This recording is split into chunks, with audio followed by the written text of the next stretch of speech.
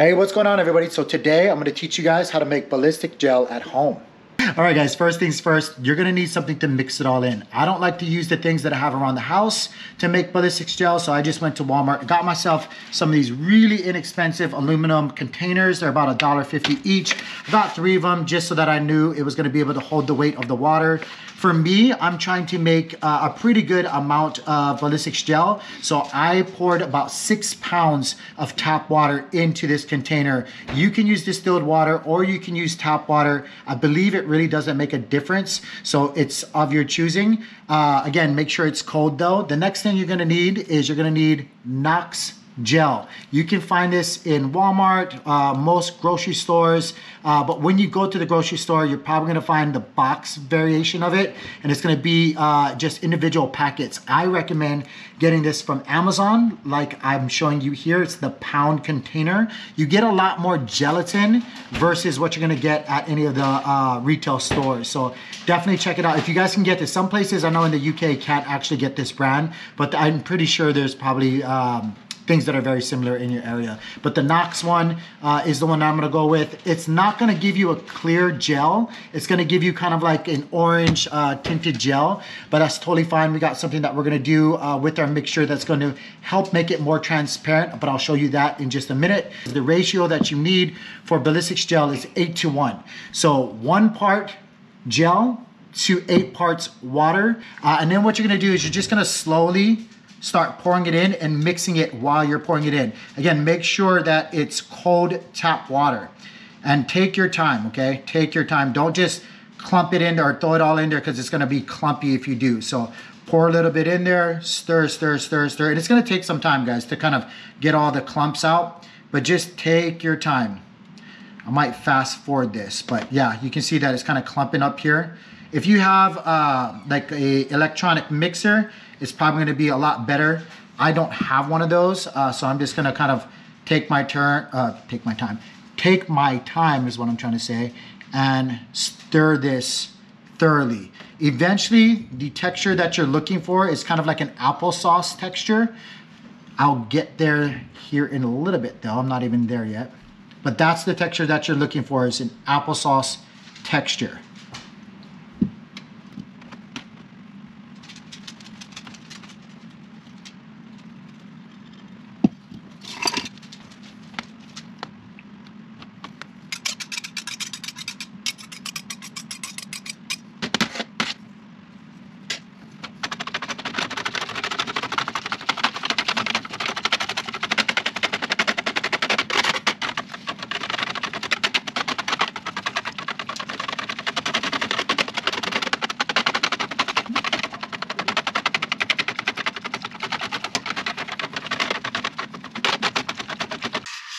It's been about 2 hours, and what I've done is I've gotten back the gelatin. As you can see, the foam is on the top here. You can leave it, but just to kind of show you the consistency we're looking for is kind of like that gel.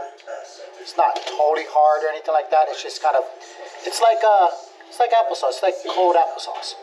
Now what we're gonna do is we're gonna go ahead and we're gonna place this in the oven. What I like to do is I like to set my oven for 425 degrees. I know other people like to boil it, but since we have it in this type of pan, what I'm gonna do is I'm just gonna go ahead and stick this in the oven here.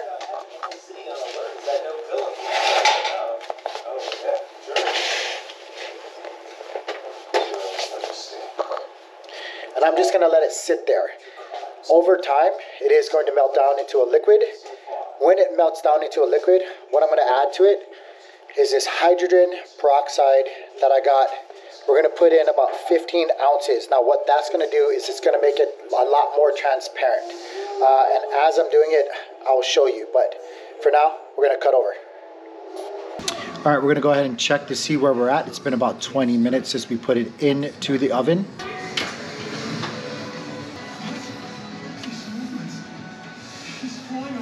There we go. As you can see, the top layer is kind of crusty, and you can just scoop that off.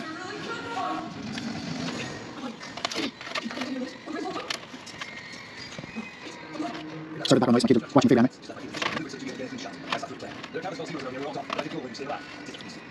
Right. Now what we're going to do is we're going to go ahead and add in our hydrogen peroxide. Someone else did it my way. Today's been full of distortions. Midoriya, you need to give more details in times like this. I was almost too late to stop this guy. Todoroki, how'd you get here? Hold on. You're using your left side? How'd I get here? Good question. Your message. We're going to mix it up just a little bit, make sure that it spreads throughout. More than just a specific location. But you're not really one to send cryptic messages without a reason, are you? Alright, so the next thing I want to share with you guys is I picked these containers up, which were perfect for creating a gel block. These are really cheap but very durable storage containers. You can find them at Walmart. I think they're about $5 a piece. I'm just going to go ahead and stick this in my sink and carefully pour this in to here, and then I'm going to put it in the fridge. I couldn't bear being near him. I doubt I ever truly will. But I chose him. So I can learn what it takes to be the number 2 hero. With my own eyes and ears. I have to know. Simple. Now as you poured it in, of course there might be some bubbles that float to the top. You can just scrape it off. So now we're just going to go ahead and take it and stick it in our refrigerator. And I like, this is just me, you don't have to do this, but I like to leave it a little bit uncapped.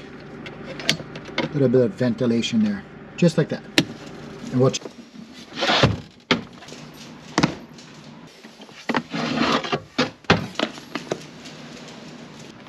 Alright guys, we're going to go ahead and open these up. It's been about 12 hours since we put them in the refrigerator outside. Mind you, it is really cold outside even without being in the refrigerator. So I don't know if it did any difference as far as the temperature goes. It does feel like it was just a little bit more cold than usual. Nonetheless though, I'm pretty sure everything's fine. From the look of it, from the outside looking in, it does look like it's absolutely fine.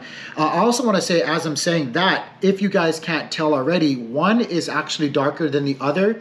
This is the one that I was showing you guys in the video where I use hydrogen peroxide to actually make it more transparent. And this is my first ever batch that I tried to make with just the gelatin, just the water. And as you can see, there's a huge difference already. I can't wait to actually open these up and see it actually firsthand. Another thing I want to say to you guys before we open it up is, again, one of the things I really liked about buying this as our mold box is not only is it a great mold box, it can withhold the temperatures, but I can carry it.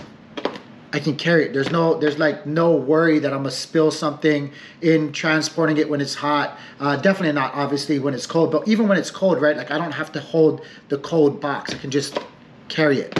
All right guys, so we're gonna open up this batch first. Now if you guys don't remember, like I said, this is the one that I actually already did prior, so it was already formed out in the pan. I shot it with a less than lethal rifle, less than lethal launcher, and then I also shot it with my 30 caliber pellet rifle, but I wanted to have it in a better form. So I reheated it and I just transferred it into this box and re-chilled it. We're gonna go ahead and open it up and see how it turned out. Looks pretty good. Now I am going to have to break it apart. Oh, it's kind of watery. It's kind of watery. So there's a really good lesson learned here. When you put your mixture in the refrigerator, don't shut the lid on it, because all the condensation is going to rise and hit the top of the lid, and then all of it's going to drip back down on the top of your mold, and it's going to be all wet and gooey. It's not that bad. You can just pat it off, and as you can see, it's totally fine. Now I'm going to have to break this. There you go, and it's doing it pretty well away from the box. Another great reason why I chose this plastic box is because you can break it from the sides pretty easily. Now I'm just gonna have to go ahead and get my fingers in and start, yeah, there we go. Start pulling it out slowly. I bet you it'll just come out too. Look, yeah, it's happening. It's just kind of falling out now. You don't want to tear the sides, so do your best not to mess it up completely, but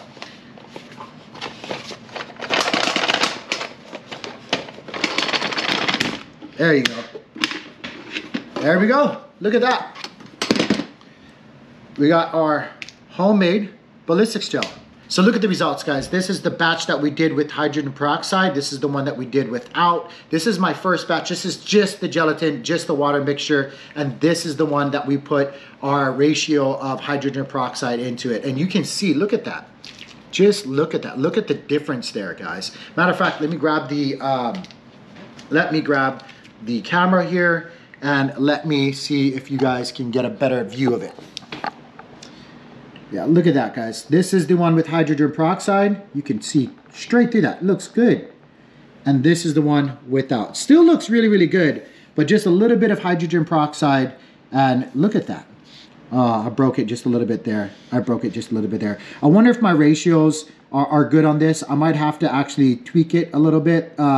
This one feels firmer. I wonder if my ratios were thrown off just a little bit because I tried to use hydrogen peroxide. So I'm guessing this is softer. I don't think that this is actually going to meet the standard for the FBI test, right? Which is like a 10% ballistics gel. What you do is you take a BB gun and you shoot it, and if it goes 3 inches, about 3 inches into the gelatin, that's what they average as a good 10% ballistics gel.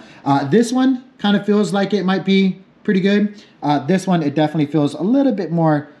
It doesn't feel as, you know, it doesn't feel, it feels softer, I guess, more flexible. This one, not so much. It actually feels pretty sturdy. But yeah, we'll go ahead and test it. I'm suspecting this one might have to play around with this a little bit. And this one, though, might be pretty good. We're going to shoot these, though, with the BB gun. And we're going to see how we do.